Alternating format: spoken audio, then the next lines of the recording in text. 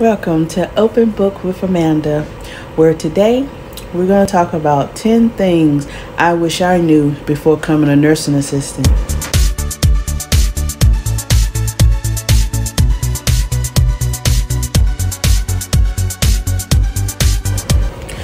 Today, let's open up that chapter of 10 things I wish I knew before becoming a nursing assistant. Number 1. Collaborate. Collaborate with another nursing assistant so you can find out the pros and cons of being a nursing assistant. You can go to a hospital facility and ask, can you shadow one?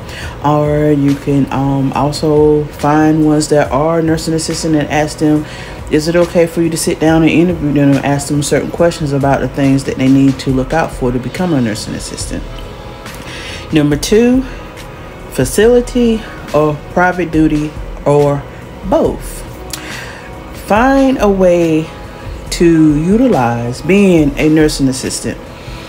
And what I mean by that is that you can work at a facility like a hospital setting or a nursing home, or you can do private duty, which I've come to know some do both. They'll work at the nursing home or at the hospital setting, and on the weekend or on the days off they do private duty. Now there are some benefits with both of them. That's something that you would have to decide on and choose on when you get into the field, if you decide to get into the field. But both of them are beneficial, but they both have pros and cons. Number 3, learn how to negotiate your salary if you work at a hospital or at a facility, or if you're doing private duty. Private duty is more based off of you working for yourself, and you also can work for an agency too that do private duty, but I think that you probably would make more money if you did it based from yourself, because I've seen some NAs, not myself, but other NAs that when they work in the hospital setting, and say for instance one of the patients that they have, their family or so forth want you to continue on taking care of them at a more private setting, then that's something you might can negotiate with them. But it is something to think about when you're negotiating your salary and how much you want to get paid being a nursing assistant. Also, with most hospitals, they want you to have experience. Not all the time, but a majority of the time they do kind of want you to have a little experience because of how fast-paced and how many patients you tend to have when you work in a hospital. But at the same time, it's not necessarily mean that you have to have experience to go work at the hospital, but they do take that into consideration. Most people start out at a nursing home, get more experience there, and then maybe transfer to a hospital or another facility. But either way, learn how to negotiate how much you're worth and what you want to get paid. Number 4, you got to be able to stomach the situations that you're going to come upon being a nursing assistant.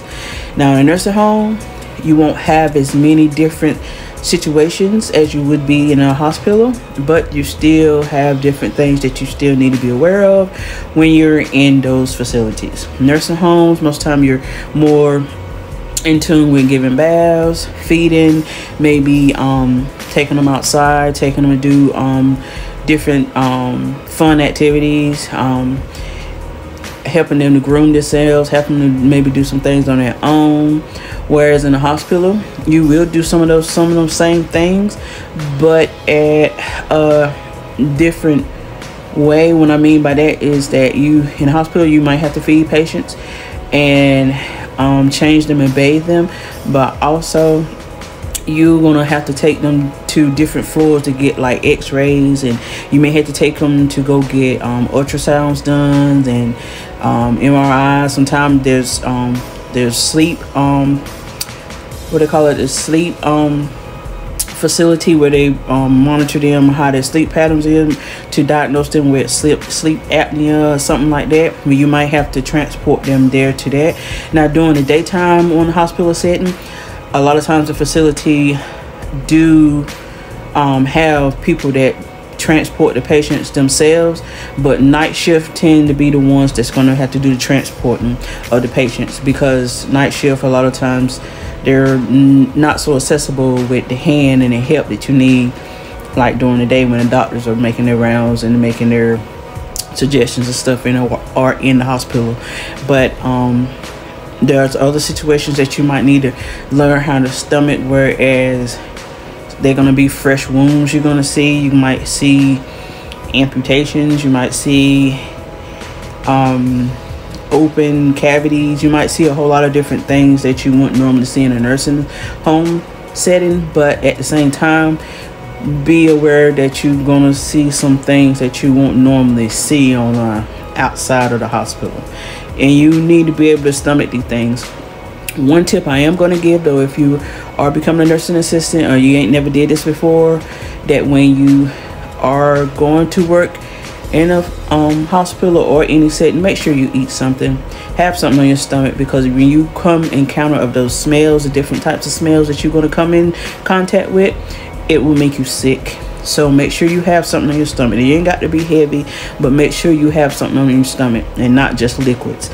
You need something that's a little solid on your stomach to be able to stomach some of the smells that you're going to come upon. And eventually, you ain't gonna say you're going to get used to them, but you're going to be kind of immune to them once you've been around it for a while. Number 5, know that every nurse that you work with is not a team player. There are going to be some that are wonderful to work with, but there are going to be some that are not so wonderful to work with. They won't lift a finger to help you. They won't ask you if you need any help, and then if you ask them for any help, they act as if you're not even talking to them, when it be their patients that need the help or assistance.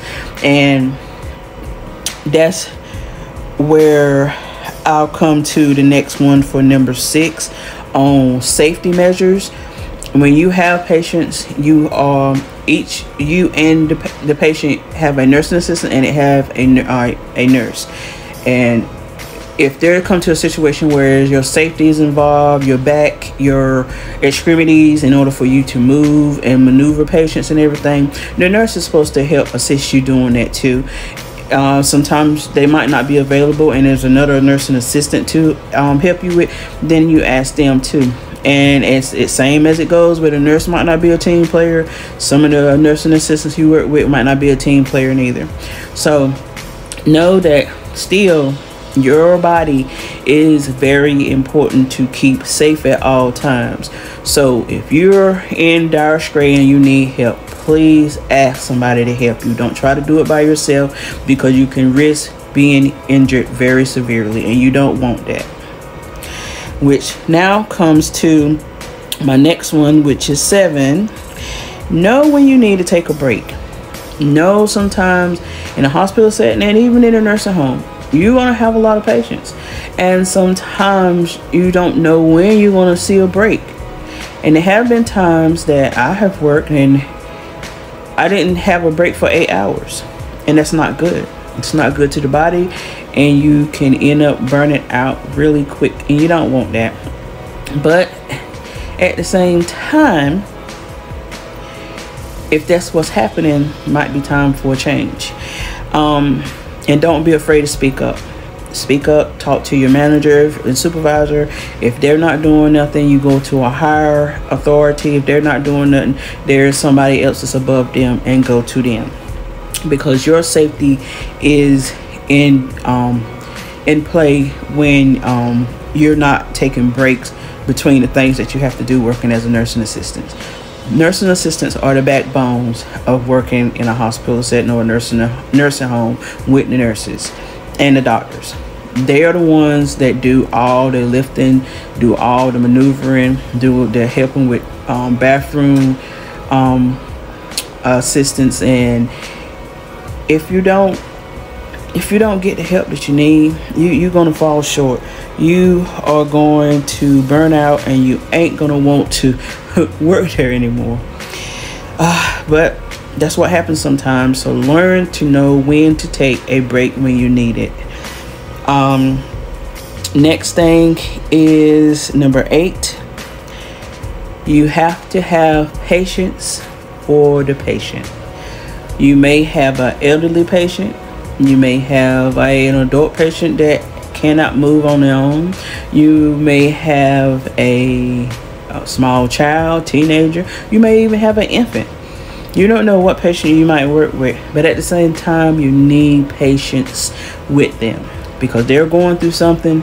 You don't know exactly how they feel, and in their world, sometimes it's the worst thing that they could ever go through. So you have to have a little understanding and be patient with them and help them throughout the time period and frame that you're working with them. And I guarantee once you do, things will work out okay. But if you're showing that you don't have any patience with them, it's going to be some animosity, it's going to be some tension, and it's not going to be of good service. And as an NA, you're supposed to show professionalism. I don't care whatever happens, I don't care what is being said. You're supposed to be a professional, and you just have to be patient with them. Sometimes no, they don't understand what's going on. You can try to explain it and they still don't understand it, but still try your best to talk to them and listen to them and what they're feeling at that time too. Number 9, know that where you start at is not where you're going to end up at. And what do I mean by that is you may start out working at the hospital and you start out on the 3rd floor, 2nd floor, 4th floor, either floor. You start out there, you get trained for that area of the hospital because there are different areas. Maybe an oncology, maybe a surgery, maybe a adult care. It's different departments. So where you start at, you learn how to do everything on that floor, whatever. It's gonna come a point in time whereas on the floor, say you started out on the 3rd floor, well, the 2nd floor is short-handed, so you may be pulled to that floor to work that shift, which means you're going to be learning something new, and still some of the things that you already know is going to be implemented too. But know that you want to learn something new. You're not going to always be at your home base, I like to call it, when you're working at the hospital. Nursing home, same thing. You may be on one area of the nursing home where the patients are somewhat mobile. They can kind of do for themselves, but they still need assistance. Or you may be at another portion of it whereas all the patients can't do nothing for themselves, and you have to do everything: the clothing, the bathing, the feeding, and then the turning their bodies every 2 hours so they don't get bed sores, or and so forth. So know that just because you started here don't mean that you're always going to end up here. You may even get pulled to the emergency room in a hospital. You never know. Kind of go into working at either facility as whatever comes, be ready for it, because sometimes you just don't know what's going to come. But just know, hey, you're going to be the jack of all trades in a sense sometimes if you work in a facility long enough. Number 10, weather conditions. Know that if there's a snowstorm, ice, if the road conditions are very bad, if your hurricane has come through, whatever, pack you some extra clothes, extra uniforms, some toiletries and so forth, because there's a possibility you may get stuck at the hospital. It may be your whole shift that you work there and you got to stay at the hospital, or you may work one shift and be off 2 days, but because of the conditions you can't leave, so you have to stay there still in the hospital, and it might run back into your shift. So know that expectations of you being there, they still expect you to be there because their patients need to be taken care of. Even through storms, there's still emergency, there's still people coming into the hospitals. And at the nursing facilities, they still need assistance. Even though the storms is there, they still need the help that they need to take care of the patient. So know the expectations of when weather changes and the conditions are dangerous for you to be out on the road and be able traveling back and forth home to your job, then you might have to stay at that facility. Thank you for tuning in with me on some of the things that I wish I knew before becoming a nursing assistant. I hope that you got a lot out of this content and that it helps you along your journey of becoming a nursing assistant or being a nursing assistant or choosing to change your field. Either or, know that there are going to be different obstacles that you're going to face with being becoming a nursing assistant. So with that note, until the next chapter, bye.